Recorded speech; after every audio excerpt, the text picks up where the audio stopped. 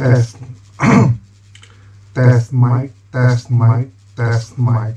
Test mic 1, 2, 3. Test mic 1, 2, 3. Hello, hello, hello, hello. Test mic 1, 2, 3. Test mic 1, 2, 3. Yun. Okay na. Pwede nang mag-cover ng Bawal Lumabas song.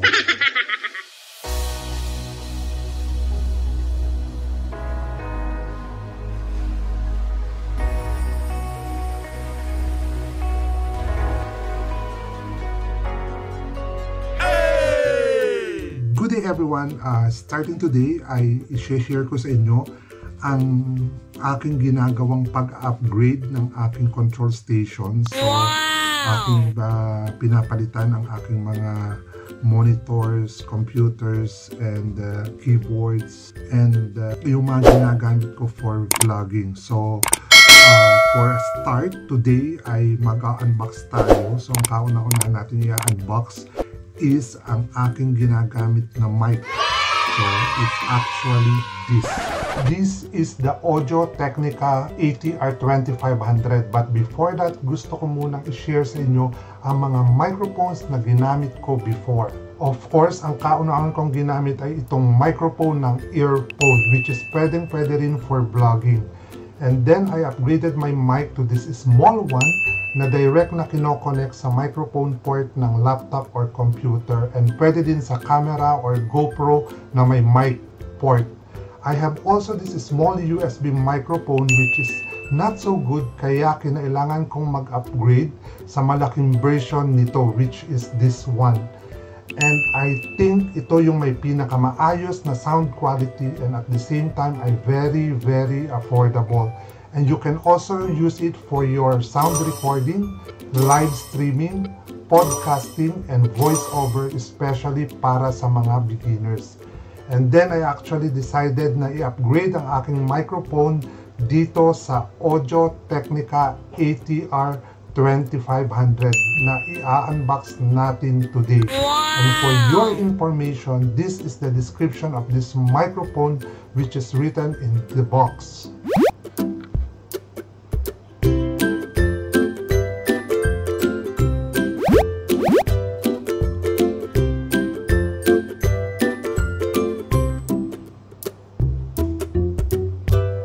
It's time to open the box.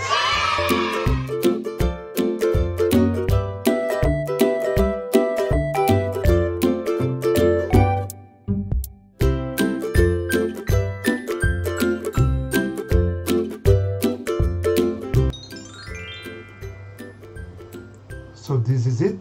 Let's open and see what's inside the box. What's in the box? What's in the box? What's in the box? Wow! And of course, hindi mawawala ang manuals, which is hindi naman natin normally binabasa, especially for those simple item or functions. So I think I'll just put it aside. First in the box is of course the brand new ATR2500 microphone. So kitang-kita nyo naman, bagong-bago. Medyo may kabigatan lamang siya, and look, very smooth. That's the earphone port and the port for this cable. This is actually USB connection, so it's just a plug and play lang. And another one is the stand. So it is just a mini tripod.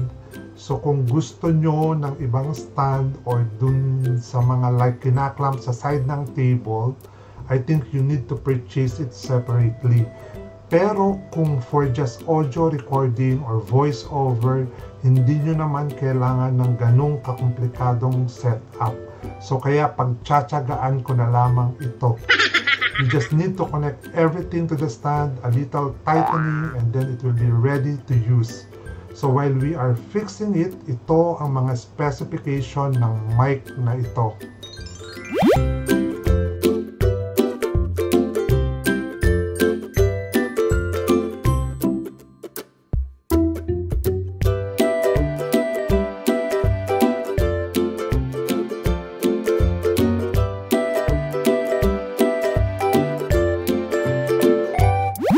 So ito na guys, nakatayo na ang bagong microphone natin. By the way guys, meron din pala itong volume controller, which is isa sa magandang features ng mic na ito. And to add up, ito pa ang mga features na meron ang mic na ito.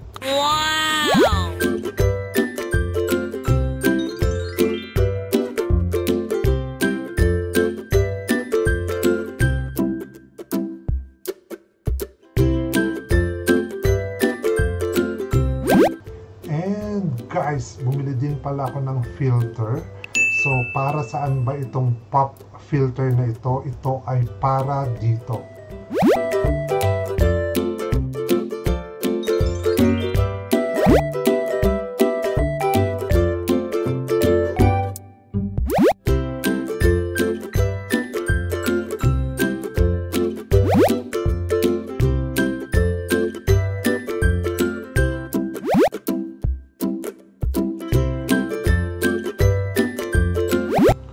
Basically, ay yun na ang mga laman ng box. So, I have my new microphone and of course, the pop filter, which is the basic setup for audio recording, which for sure I'm going to use for my vlog, especially for my voiceover and live streaming. So, isa ito sa mga equipment na gagamitin ko for vlogging. So, I think that's all for today. See you next time. Bye!